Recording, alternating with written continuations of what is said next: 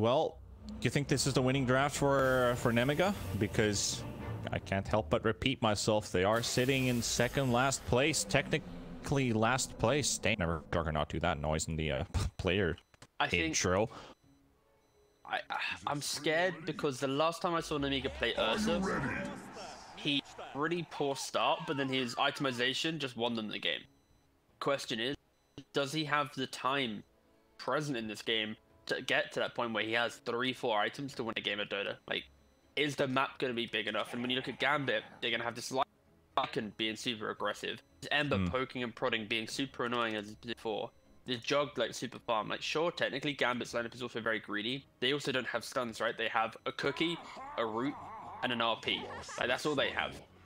Nemiga also going to be very confident in these early fights, and I think if Nemiga can start the ball rolling, look for the fights first, and don't react to Lycan ult and force Lycan ult to be like a defensive tool, then sure, I think Nemiga can start owning the game. But they are going to eventually run into the issue of, how do we end the game? How do we go high ground? How do we go high ground? Like, they can fight beautifully, right? They have a beautiful fighting lineup, but they're just, both lineups have their issues. But I feel ease of execution just goes to Gambit, because Lycan, if he's proactive again, it's so hard to react to Lycan. Yeah, I like the ease of execution that you just said, and then we add the Exis Vampire Ember Spirit into the mix. Oh, I guess they now have a vessel buyer. Such a great thing, though. Is it, Panda? Is it? It is. It is. Pause 4 Ember. That's like probably one of my favorites that have been introduced during this year. Might have been played last year already, I guess. 6 months of the same patch, I've come to love the new. 30 seconds to battle. Something. Yeah, true. It is. Can't knock him for trying.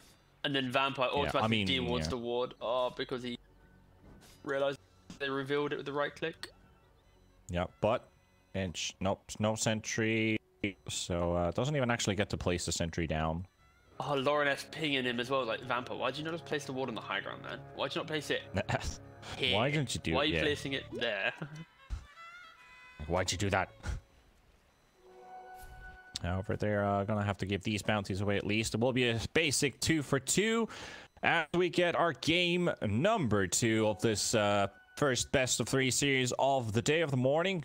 Wherever you are right now, it's morning here. It might be evening there. Hello to you as well. Get to enjoy some quality Dota before our Division 1 kicks off after this. I think it's still about 3-4 hours away from now, so you have plenty of time to prepare for this evening's action in the main division. However, Div 2 has some promising teams. Very good looking teams as well. But the important thing as well, like this whole division system that we have both in the Mega League and now Epic League, this is kind of what's going to happen in the new year, right? I think the key difference is with separating EU and CIS and putting it into two differently. But yeah, we're not going to see these teams battle it out and finally get the funding that they need to try and support, especially for other regions as well. So exciting times in the new year. Exciting times indeed. Ina looking for the skewer, misses it. The 20-second cooldown right there. Oh, Mike. I think with Magnus, like, level 1 is his big power spike. Like, when it gets to level 2, level 3, that's his issue because obviously Lina, Tuss, they have spells. But level 1, if he connects on that skewer, that disconnect, that Blade Fury on the Jug, suddenly you're able to win your lane. And it is really trying to pressure as much as it can, but it soon will come to a point where he is just an empower bot.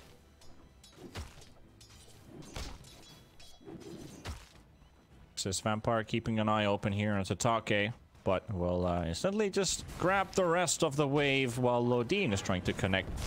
However, gets stunned up though, looking for a kill, and Melee's first blood. And whose salve was that? Whose salve broke? Somebody used a salve in the midst of that fight. That was either the Ench, who already has 1 extra. Either way, the more important thing there is Lodin as an Enchantress was just dying there. You just can't have these type of deaths when you're against a Snap Ember. There's not really that much pressure. You got a little bit of poke and prod, but realistically... Oh, skewer and top snowball. Good reaction nice there. snowball out, yeah. worrying start from, especially from Load. It also doesn't help that all his camps. Lodine's been a bit of, yeah, he's been on his edge since the start of this series. Not the greatest start of the day for him. Fortunate stuff, but now here we go. He's got a creep. He's ready to play Dota. But Tatake is getting bullied. Meanwhile, body blocks on the Ursa, 90 HP, and he's dead. The moment Ench isn't there, Gambit just instantly jumped the carry, get the kill on the Ursa.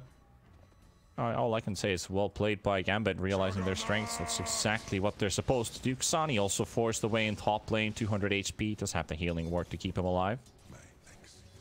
Now they're going on to Lodine. Lodine's courier is dead. This vampire taking a beating here, but Lodine very low. Again, an excess vampire.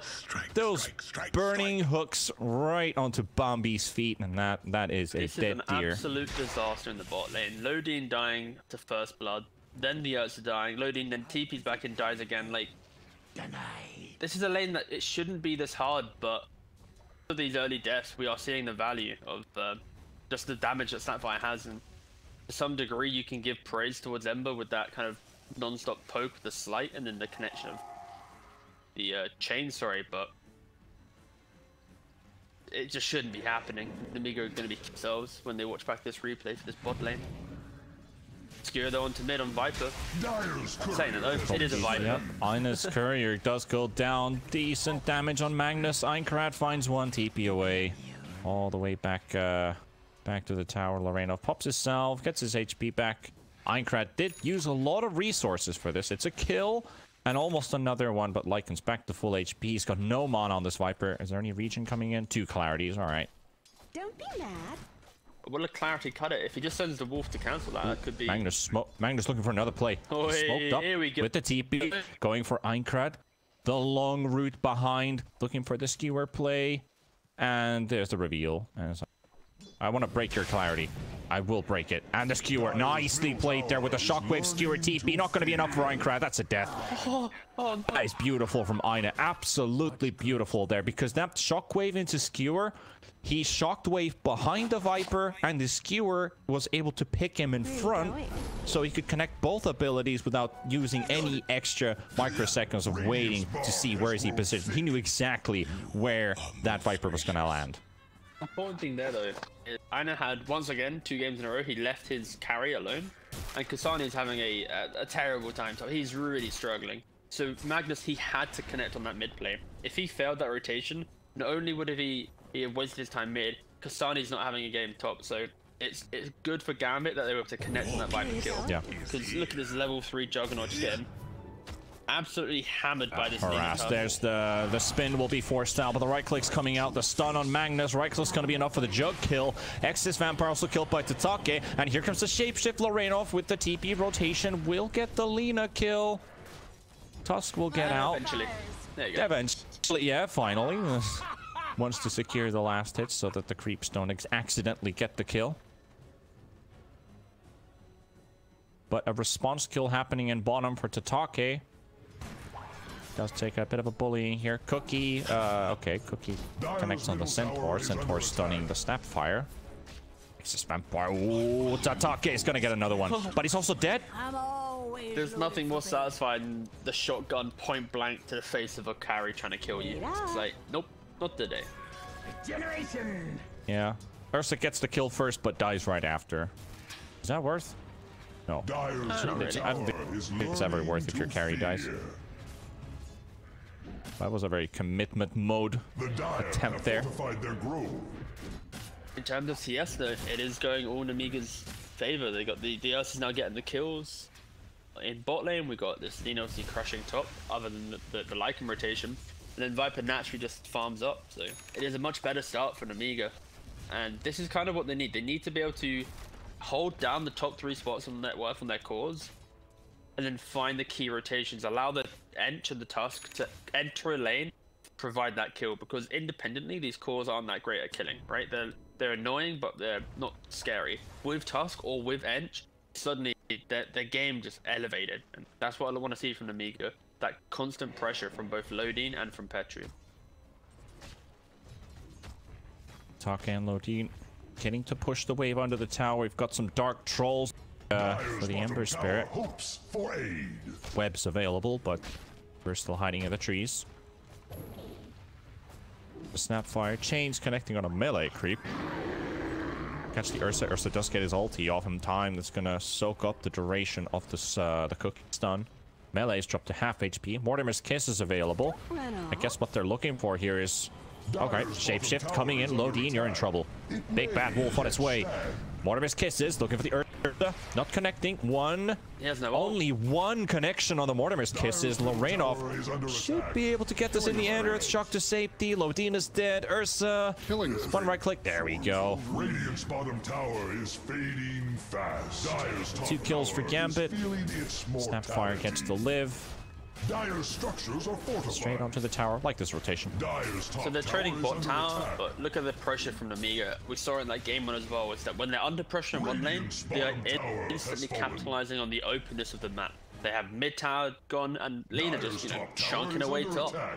It fights for its life. The Chosen One, he is the one right now that I'm looking out for. He needs to have an absolute outstanding game. He can really dismantle the progression from the Lycan. The Yules. Has to. The LSA, Gambit great stuff. Trying to play defensive on their own side of the jungle. They're going straight for the Viper. Cookie, skewer to the cliff maybe. Aina, it's just slowly dying to the ticks from this Viper. Viper's dead, but Aina, well, he will live because he gets the help of his teammates, connecting the stuns, keeping the Viper from hitting advantage. Lycan dying in lane. What the heck? Ah, the old Tusk rotated in. Good old Tusk. Good old Tusk. Well, it's an important one. No shapeshift Lycan goes out, and a pick off for Ursa. I love how artistic Lorenov is as a player. Like when his ward got dewarded at the start, he was like pinging here, and then he's now drawing himself the line here, which is like, why am I here? He really likes artistic indeed. Yeah. Meanwhile, the Chosen One, there's an Omni Slash used by Xani. Should be enough. There we go. See what I said about that having that perfect game? Because Xani just laps up. Free kill. Yeah, I'm not sure what the Chosen One was thinking about. Level 8 on Lina, decent amount of burst damage. Might be enough to kill the Jug, but Jug's still got an Omni Slash, so not the easiest. Lodin to Take right here. We have a battle-free Ursa coming this game too, so the Ursa wants to keep up the farm. Now jumping the Earthshock onto the Snapfire. Here comes under the Shapeshift by Loreno, and wants to get a bit of revenge on Take because he killed the Ursa, then the Ursa killed the Lycan in lane, and now the other way around. Earthshock onto the high ground, but there we have our Lorenov coming in as well. So Exus Vampire connects the chains. Lycan picks up the double kill.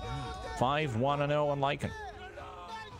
It's just so annoying to play against this Lycan because you go for one pick off, you get it, and then you're like, hold on, wait, what do I hit? Oh, you know? And same with Snapfire. If you don't get that kill, she just turns around and lobs in the ult. So Gambit have this very no committal damage. Oh, look at this. Yep. What a bait by Aina. Well, he's gonna TP away. Not. Beautiful, absolutely beautiful there. He cast his skewer, cancelled it because he was suspecting the Tusk would instantly snowball and follow up on him to the high ground, so he can't escape. So he just, you know, cancelled it. He's got this snowball Tusk right next to him. He's like, all right, I don't need to go towards the Viper. I'll just wait for the snowball stun and then TP away. Small things, but, you know. Radiant's bottom tower is under level. Sapphire's level 9, man. Level 9. Viper strike on Ags. Woo, jeez. Juggernaut doesn't lose a single bit of HP with the spin used while the Viper strike spin used per ulti for pretty much no avail. And look at how the Nemiga are playing their lineup right now. They're all about these early cheap fights, right? And that's what they're positioning for. But like this game is also the story of offlane. It's Chosen One level 9 Lina, Melee's level 9 offlane. Like these are having great games, and that's what both teams need to try and play around. We've seen Gambit already do that to great effect, and now it's Nemiga's time to try and utilize their offlane and get him into the mix. Oh, Walrus Punch. It's gonna be a miss here. Bird jumps away. Aina also skewers back onto the tower, forcing Nemiga to keep on making these moves without finding any kills. A little pause kicks in too. Reassess their situation momentarily. Tiny bit of maybe. There's been some TeamSpeak lag going on. That is get true. Those fixed. Those things fixed and get back with the game. 17 kills though in 12 minutes, but most of them are going for Gambit, even though it's Nemiga who are showing the pressure. Yeah, so if you think about the net worth right now, it's the exact same story as most Ursa games. This Ursa, he's going for the Battle Fury. So all his net worth right now is being put into him to farm further. He still needs another, you know, let's say 1500 gold to get that Battle Fury. If you look at the timings of Gambit, the Lycan about to get Necro 3, Snapfire 2 components away from Ags, Juggernaut, he's just farming, right? Like Gambit are going to have a much quicker team timing in which they can utilize their net worth into the fight.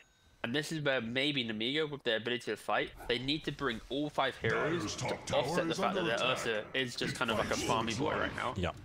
Oh, Vampire. Aincrad reveals the Rod of Atos as well, but it connects onto a Snap Illusion. Out of all things, Lodin, the long chase. And then we have Tusk throwing in some shards as well, so they will block the escape. Very good damage coming in from Excess Vampire. Gotta be enough for any support kills, though. Just tickling, you know? Just drop low. Yeah, Lorenov getting stunned in the camp at the same time, but no aggression from Nemiga. They've already backed away. And this is going to be so annoying if you're Nemiga, because your Viper went for Atos and soon bots. His Ember's going to have a Vessel soon. Like, every single item that Gambit buys within the next 5 minutes will instantly translate into fight presence. And for Nemiga, it's just not really, the same right now. So Smoke Nemiga and shapeshift. They have to look for a fight, if you're Nemiga, that is. But... Well, they're going for Aincrad, and at the same time, Melis is going to get jumped up with the smoke coming in from Nemiga. Melis is out. Lorenov still hunting the kill on this Viper. The tower kills the Necro unit. Chosen One gets the Yules. The stun misses, though. Doesn't get it. And the Laguna Blade just doesn't get the chance to use it. A TP out. Oh, no.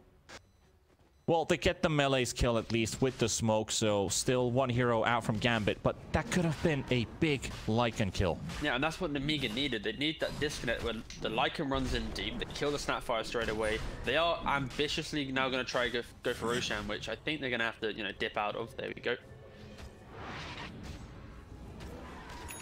Gonna have to wait for another day. Also, that was a showing of why Lina is arguably pretty good against Lycan, because if you get that Yules onto the Lycan, you get that LSA after, and you layer in with that extra little damage or stun from someone else, you can blow up the Lycan. It's why, for example, Kunka's so good against Lycan. You have the torrent, you keep him in place. Exact same thing with Lina. You have the cast range talents, you potentially go for Eighth Lens later on, but you have ways to stop his aggression and then stun him.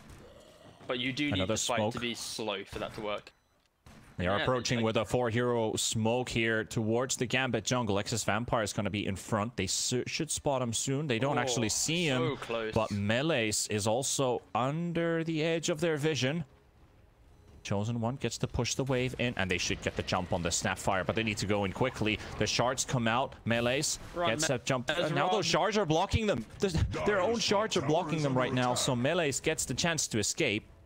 Are smoked up right behind. Petru goes for a brilliant play here. He will reveal the smokes. Xani, Omni Slash comes out. Aincrad is out. Lodin is dead too. And that just instantly bites Nemiga. A lot of damage kicking in, and it's going to be Petru down as well. 2 heroes already gone. The 3rd one following suit. Gambit get the jump on Nemiga. Nemiga didn't get the jump on Gambit. Damn, that was so close. Like, if Nemiga just found that Snapfire kill, it would have been a completely different story, but Mela just dropping back, able to kind of realize that my team is smoking, I don't need to be farming. And Shapeshift, going for Lina. They're going. LSA stun, tries to get the Magnus kill, will get Lina's down as well. Xani almost taken down by Tatake. Excess Vampire body blocking the Ursa. Ursa turns around, realizing that there's no other way than to just try and fight through this, but it's not going to happen. Rod of Atos onto the Lycan, a bit of damage from the Viper, but it's not going to be quite enough here. Lodin also on the high ground. And, ooh, gotta be careful with that Necro unit. Gonna do a lot of damage with that last will doing 800. But with no almost killed the no Mortimer Kisses, no Lycanroc, this is Nemiga's time to really try and fight. Even though they are technically 3v5 running deep into Dive, they are still really, Magnus with strong. RP though, going on Lorenov. Aincrad, a bit of damage, doesn't quite get the majority out though. Viper Strike still available. They're gonna back away momentarily. Melis is pushing in the top wave. Ursa's gonna have to respond to that. They do spot Lodin. Excess Vampire finds the edge. Half HP already dealt. Smartly backing away. Excess Vampire knows that he needs to play around his abilities. And he's gonna spot this Roche action. He jumps out before Petru gets the chance to catch him. And here comes Loreno. 50 seconds for Shapeshift to be up. Mortimer's Kisses are off cooldown right now. Still, Nemiga, they really want this Roche. They do, but look at the minimap. Juggernaut's not even here. Gambit, they can't really contest it, like you've already mentioned. Like, Mag has no HP, Lycan has no ult, so this is Gambit just trying to delay as long as possible. Maybe even going for the snipe. They're trying to go for the snipe play, but Radiant get the kill. The Aegis for Tatake, and Nemiga come out on the strong end. Mortimer's Kisses. Lina also dying. Lina finally gets taken down by Lorenov and the summons. Bit of a cookie, but it goes the wrong way. Lodin, Aincrad in mid. Really Nemiga lost two heroes. And that Aegis as well is out instantly.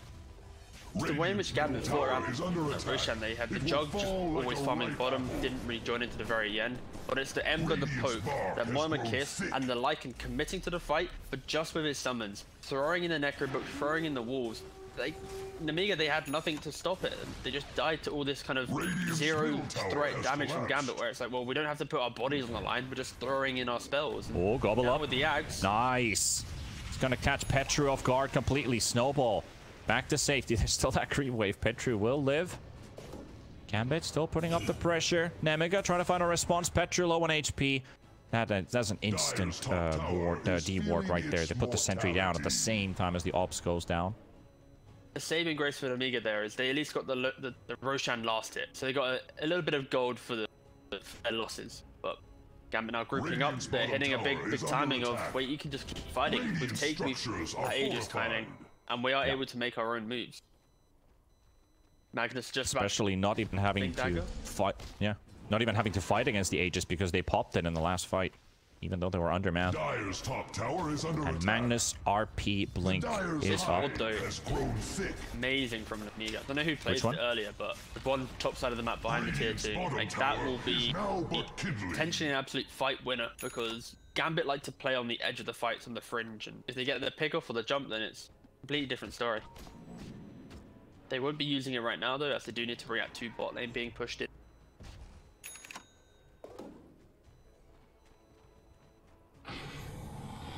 Shapeshift from Lorenov. Lodin's going to be in the front, looking for Petru. There's the gobble up, doesn't quite connect on anything. Nice sharp block, but it's not going to be enough. Lorenov still finds a way to through. Purge. TP gets cancelled. Snowball will buy a bit of time, but that's going to be the end of the tussle. Unstoppable. Dire's top tower is under Lorenov finding another 9, 1, and 2 on this Lycan right for that top 2 tier 1 tower. 1.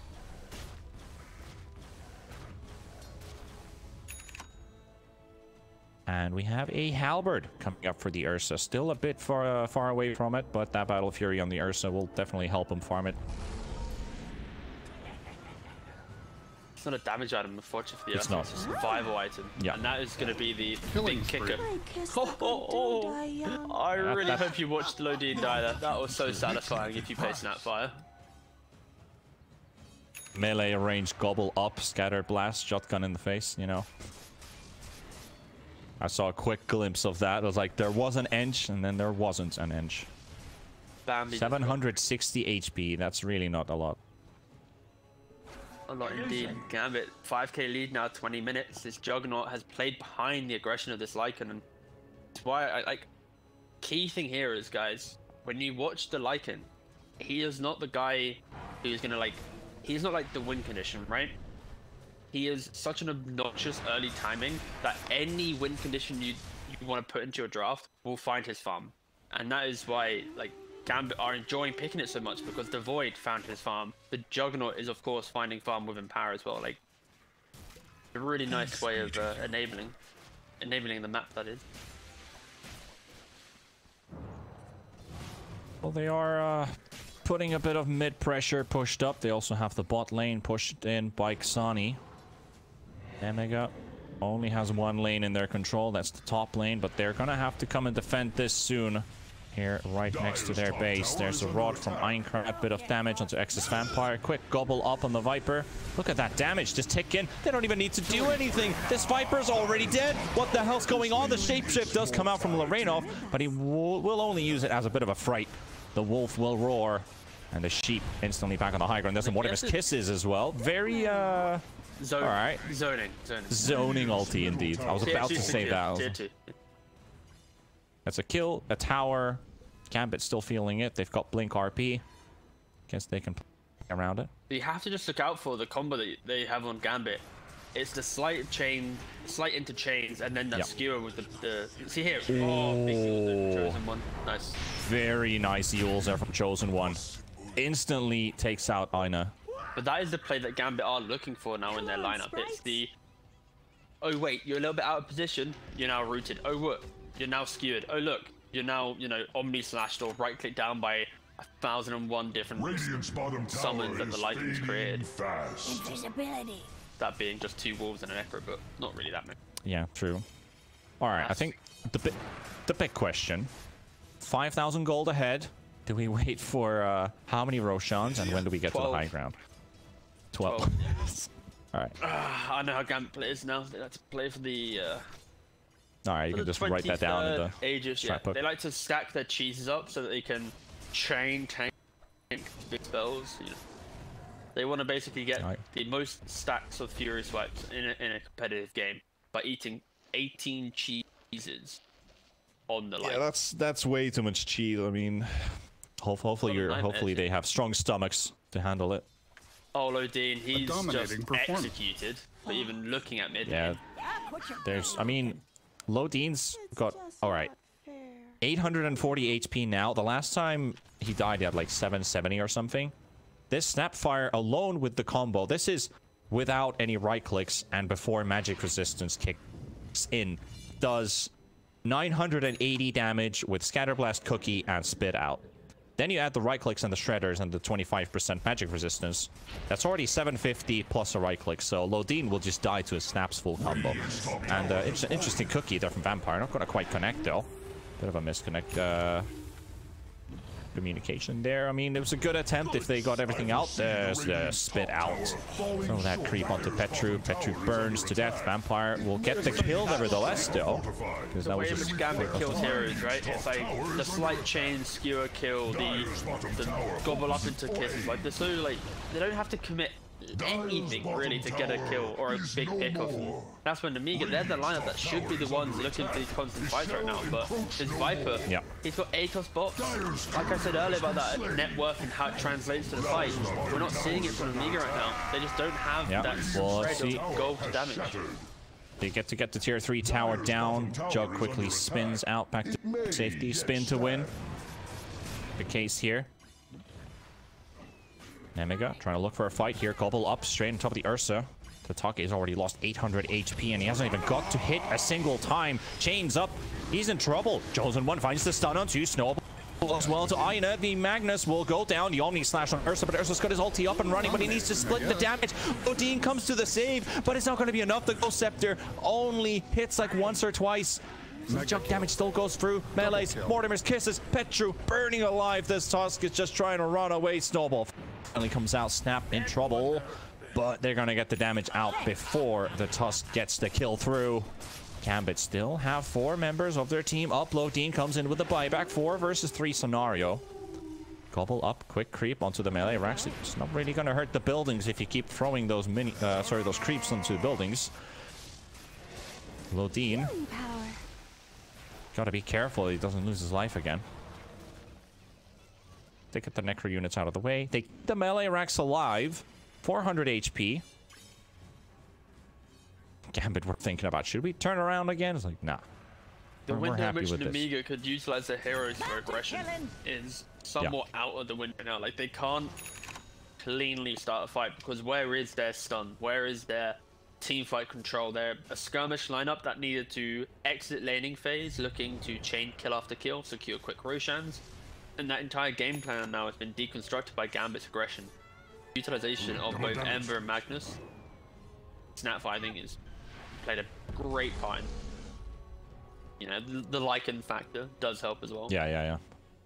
It's just the simplicity of aggression coming out from Gambit, that non-stop desire to go top. They have a deity like you just mentioned. How can Nemiga defend this? They don't really have any damage. They don't have a blink on task. This Viper is just dying to a Vessel plus right clicks alone. So it's a really difficult spot for Nemiga. Might have to sacrifice 1 lane of racks just to try and eke out a little bit more farm on the map. Nemiga, they have all teleports available, but how do you fight against this Gambit machine right now is the big issue here. Okay, Sani so still we have a gets TP back on Laurenef. This is the key one, sorry. So if we look away from top and look bottom, Laurenef is now all up by himself.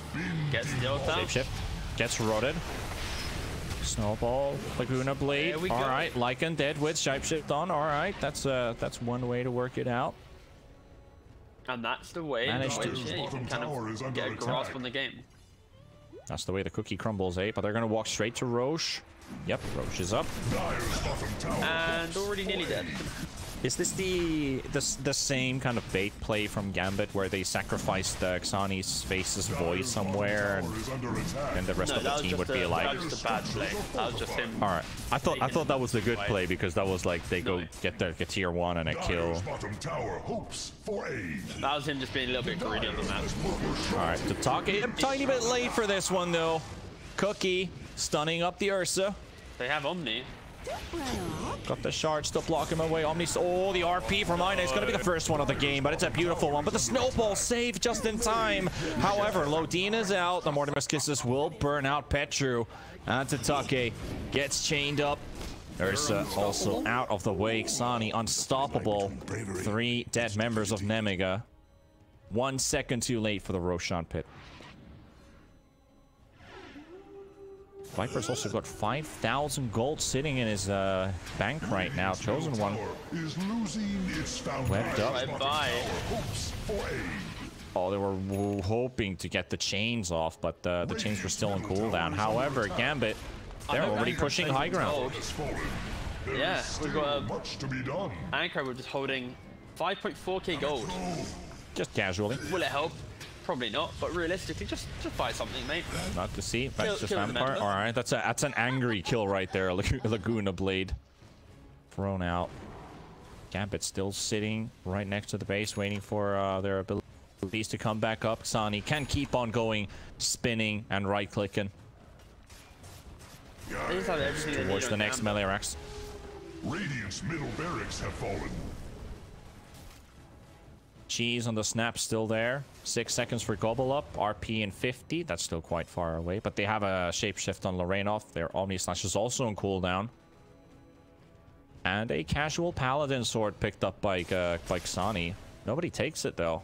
Did he just send it back to base? They're like, paladin sword? Nah, we got better stuff on us. Yeah, you got the clumsy net on like. Or did they lockdown? You got the Titan Sliver. Like, doesn't need it. Did they leave it on the ground? No, they don't. It's the shop was just bugging there momentarily because it wasn't updating. But yeah, it's in their stash right now. Stun on Xani. Quick play is gonna be enough. Laguna Bleed spin off Aegis. So very close. Oh, the gobble up. The gobble up save. Just in time. Nicely played there by Melees. Juggernaut. Cool thing there is actually Lodin stole the wolf from Lycan, killing off the healing ward from the Juggernaut, preventing from like the play from Melees also having double effect, right? Which was like save the Jug and healing ward gets to regen straight away. Just has to prolong the fight a bit. Obviously, his Mask of Madness just farms in junk. It's the small things. This is what Nemiga are looking for right now. Just one small cute play. Will it help them? No, but you know, alas. Can try this the same thing in just a tiny bit. Laguna Blade is going to be back off cooldown in 5 seconds. Gobble up onto Take. Shapeshift coming out. Gambit, they want to end this game here right now. Onto the Ursa they go, but the Lycan is already going to be taken down as the Chosen One also being hit by Xani, but the disarm finally works out. There's the RP. Beautiful Bajina, and they have everyone of Nemiga inside it. They will force the buyback off the Lina and Gambit. There's the up by 4. You might have lost your Lycan, but they're making Nemiga pay for it. Nexus Vampire on the high ground. Still a cheese on the snap. Jumping back onto the low ground. Melees. Trade off the Hops Ward on the high ground. Still that cheese is there if they need it. Monster Cookie. Omni Slash. Oh my god. That Viper's gone. He won't live for long. Tatake. Another disarm on the Jug. The spell, right? Ina will go down. Juggernaut still holding the Aegis. The Chosen One dealing a decent amount of damage. Excess Vampire, very aggressive play here. Does have the slate available though. And get rid of the Lina. There is no mercy to be found. Aincrad desperately just trying to throw hits. Just a face boots down on the ground. Like, all right. Just casual boots on the ground. Cheese. Radiant's Yeah, middle nope. The barracks Aegis have and the fallen. cheese. He is. Do not The fact that mold even the staying Aegis. here is so bold. When you have Tusk alive, like. Oof. Nope. Vampire comes back. Provides mangoes for all the lads. Yeah, mangoes, Congratulations. healing wards. Very nice. Very nice. Team player. No Lina for 60 seconds, though. Magnus is going to be up again. Ghost Scepter. Oh, and just dying on the spot. Yeah, That is a was sad, sad death for Lodin. Got the healing ward though. Profit. I guess you could call it that, too. Gambit. Keeps on going. They just keep on going. Nothing you can do. Another gobble up. Lycan in mid as well. Oh no. Oh, here comes Lorena. Yeah, Shapeshift is on. Radiant's Just bottom barracks will no wrecking his way through. Exis Vampire, double chains. The last Ranger Axe falling. It's going to be mega creeps. 32 minutes in. Gambit definitely stepped up their pace here compared to game number 1. Really not giving much of a breather for Nemiga here to recover. I mean, Nemiga's just been running around this turtle line basically here. They haven't been able to cross it. Yeah, it's never really good for a Dota game.